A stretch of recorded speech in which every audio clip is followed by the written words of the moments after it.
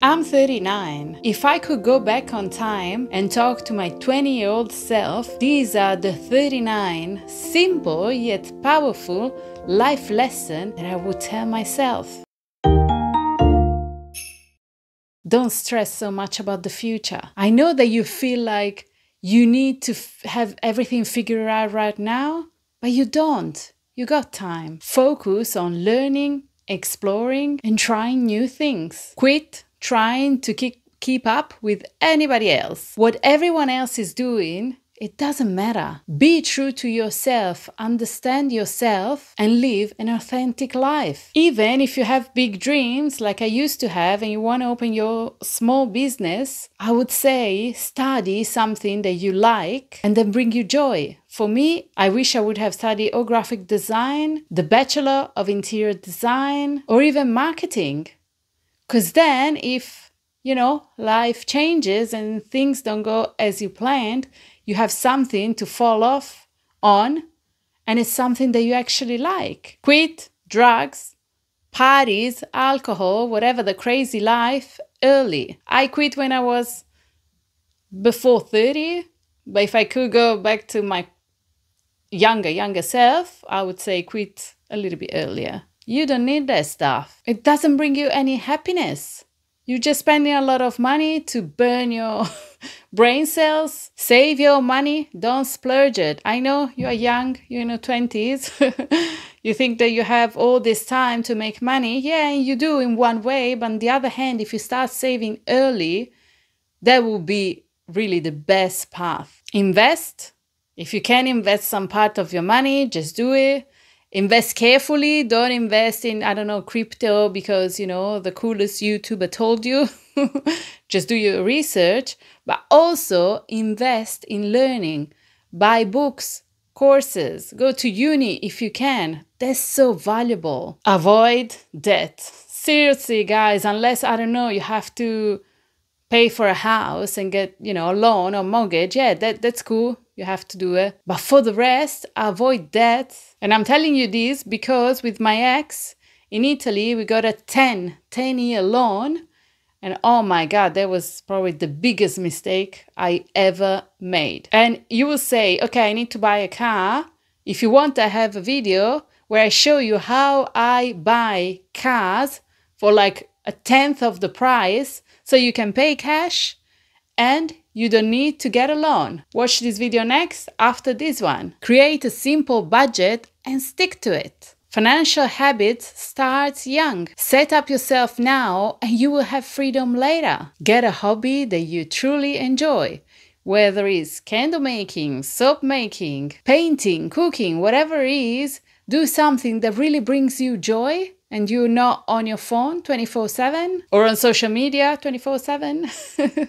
Start a YouTube channel. Oh my God, yes. 20 years ago, did it exist, YouTube?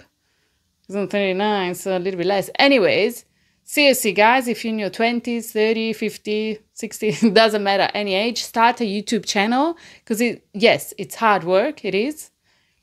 It takes time. It's the opposite of a get rich quick scheme, if I can say. It's the opposite of that.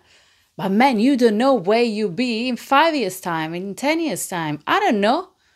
It's been 2 years now. I will tell you. Let's come back in 3 years' time. Well, I hope you come back earlier than that, but we'll see how or where I'll be in 3 years. Put relationships over status or even popularity. You'll find that people that truly care about you, whether it's your family, your friends, are way, way, way more important than being popular with strangers. Stay curious and keep learning. Every day is a chance to learn something new, even from the little things. Never stop growing. Don't let fear stop you from trying something new. Yes, we all have fear, and that's what I'm telling my 3-year-old son. It's okay to be scared because it's a good thing. However, you still can do it. You can push on. Push the fear away and do the things that you are scared of. Because it might be the best thing you ever done. Choose your friendships carefully. Surround yourself with people that encourage you, challenge you, when you need it and help you grow. You don't need yes men or women. You don't need, like, friendship to me is not someone who always agree with me. It's some, like a friend, a real friend. It's someone that can be her or himself. He can or she can tell me the truth, even if we don't agree. And I do appreciate this type of people because they tell me if I'm wrong, if they think I'm wrong, and I tell them. And we talk in a positive, constructive manner, and they help me grow, and I help them grow. And it's amazing. Stop freaking comparing yourself to others. Okay, when I was 20, we didn't have social media, but now we have it. So I'm talking to you, my friend. I know it's hard, but please, please, please don't compare yourself on social media, Instagram, TikTok, or even in real life. It's useless. Your journey, whatever, how you look, I don't know, your voice, even, the journey that will take you to get where you want to be is unique to you. Who cares what other people look like? Who cares if other people are more popular and successful? It doesn't mean you can't get there, but if you focus on other people and compare yourself and how bad you feel, it's not going to take you anywhere. Travel as much as you can. Seriously, I know not everybody loves to travel. I love it. And I didn't in my 20s. I almost didn't do it. I started at 26. It's a little bit late. If you have the opportunity, go see the world. The world is big. Seriously, it's not just where you're born, your hometown or your city. There's so much to see out there. And in my opinion, sorry, it's tough love from who I am, your auntie, your mama, whatever. Not having money is not an excuse, because guess what? My sister, 5 years ago, even longer, she had a great career in Prague. She was a manager. She left everything and she went backpacking for 3 months, I think, in South America. And she always says it was one of the best experiences ever. And she found work there. So you can do it even if you don't have the money to, stay in luxury hotel. That's okay. You can find ways and you can even look for jobs there. But it will open so much your mind. And when you are older, when you are in your 40s and maybe you have a family, you will think back and you're like, oh, wow, I did some crazy shit. My 20s. And you will love it. Get comfortable being alone. Seriously, that's a huge lesson for me. I don't know if in my 20s I was comfortable. But as I said, around 26 years old, I started traveling a lot. And then I moved here and I went on holiday with some girls that I knew, not really friends, but yeah. And when we went to Thailand, and when we were there, I swear, I regretted going with them. Because I was so used to being by myself. Nobody would tell me, what time I have to wake up, and today we go here, tomorrow we go there. No. And I loved it because I moved from Italy to Australia on my own. So I was so comfortable being by myself. And I think it's an awesome thing because guess what? You are the only one who's going to stay with you till the end. The other people, you don't know. Listen to your intuition, gut feeling, how you want to call it. Seriously, guys. Me, I always said, when I was even in my 20s, but I think even before, I had this gut feeling. I was living in Florence in Italy. I had this gut feeling. I actually thought I was going to move to the US because I really wanted first to learn English and then to live in an English-speaking country. I knew that. But guess what? I was with my ex for 7 years. So I didn't do anything. I started when we broke up, traveled the world and then moved to Australia. But I had this gut feeling inside and I knew I didn't know Australia, but I knew I was going to move into an English-speaking country. So really don't underestimate your gut feeling. Don't chase happiness, build contentment. Real joy isn't about the heights. So the crazy, which I did, skydiving and bungee jumping, or even, the crazy parties or whatever it is not that. It can be fun though, of course. To me, real happiness is about being at peace with myself every day, being content with where I am, my journey, appreciate it's cliche, but every single moment or every step that I take, every moment that I have with my loved ones.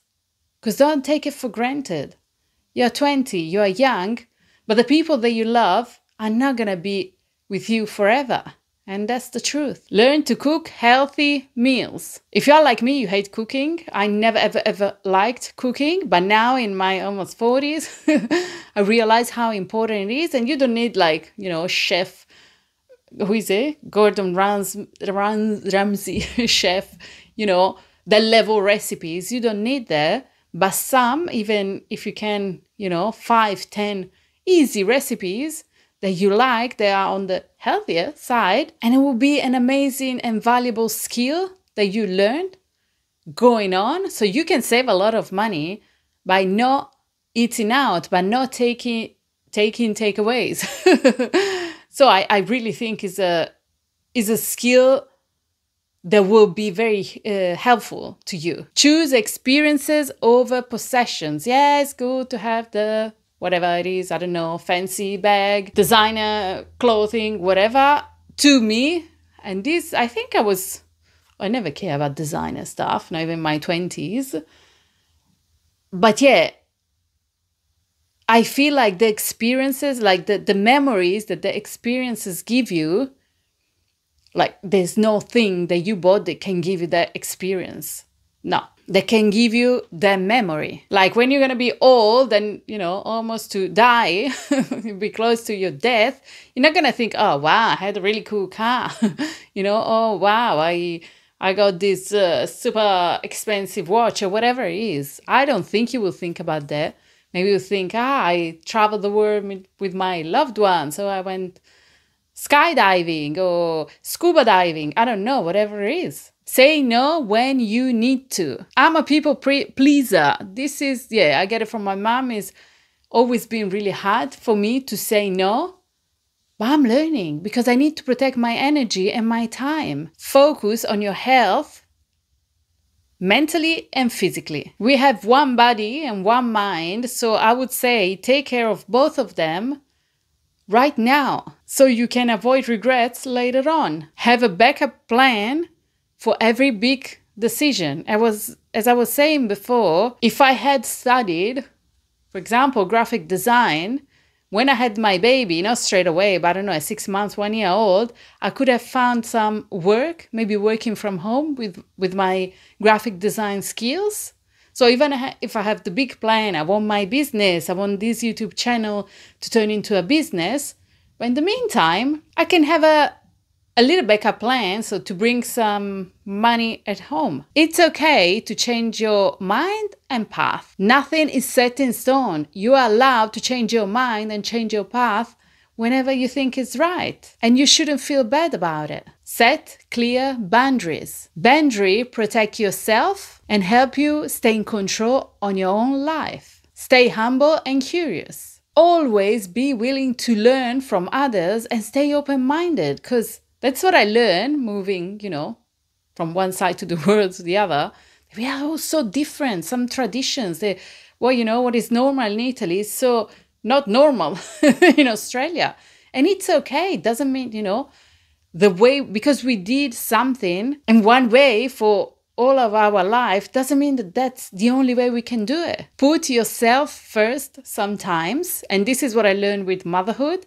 I always say when you have a newborn, you have to put the newborn first. So I'm not saying be a selfish witch. Absolutely not. But you need self-care and you need to take care of your health. Absolutely. Even if you don't have a child. Sometimes self-care isn't selfish. So sometimes it's good to take care of ourselves and our needs first. Otherwise, you risk to burn out.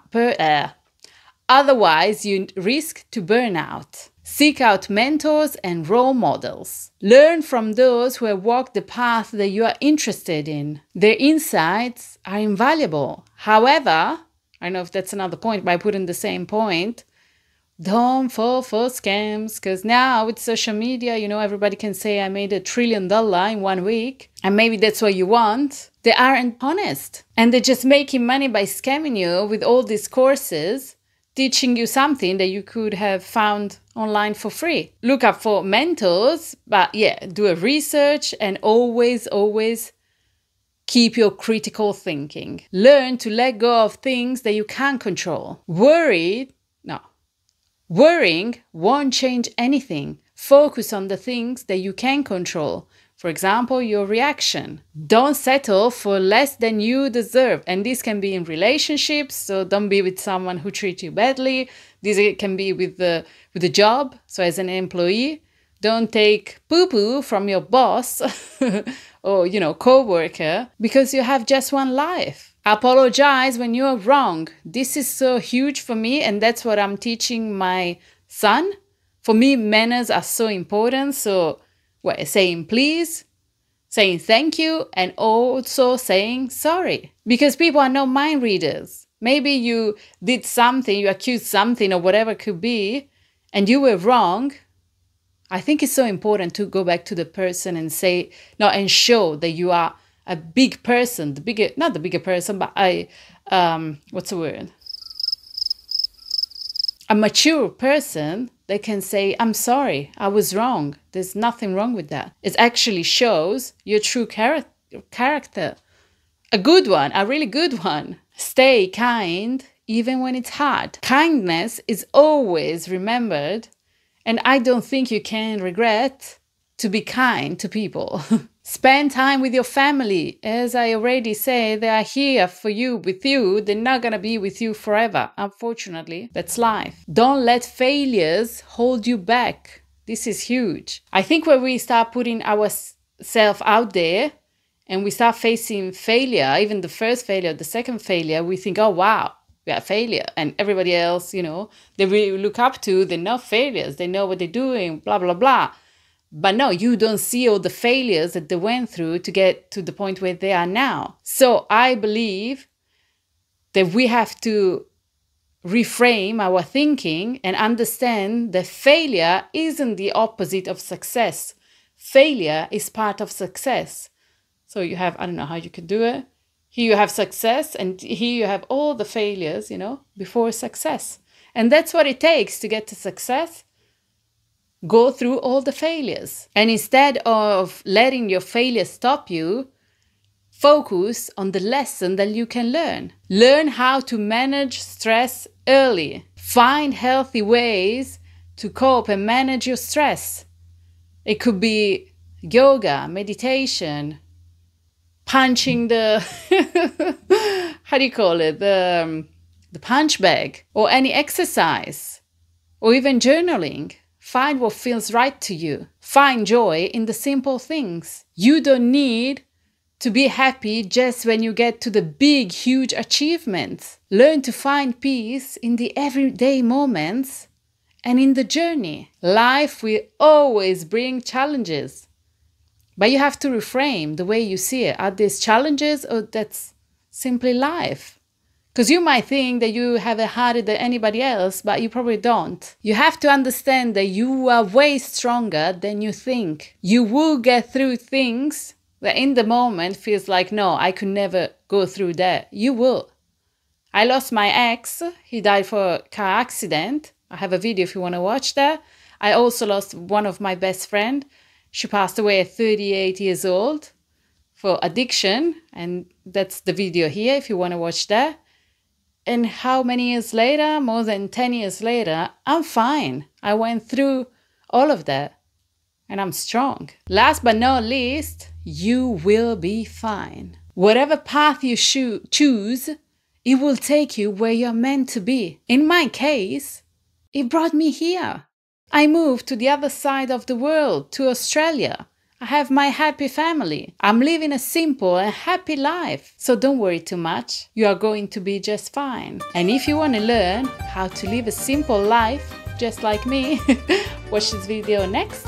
And I will see you in my next one. Ciao.